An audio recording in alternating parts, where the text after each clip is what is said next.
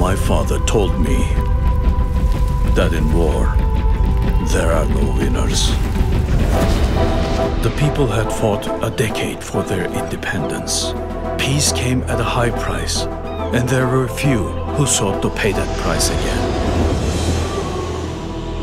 But the winds of war follow their own volition.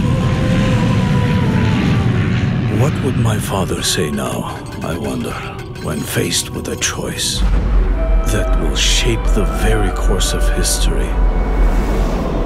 Is there such a thing as neutral?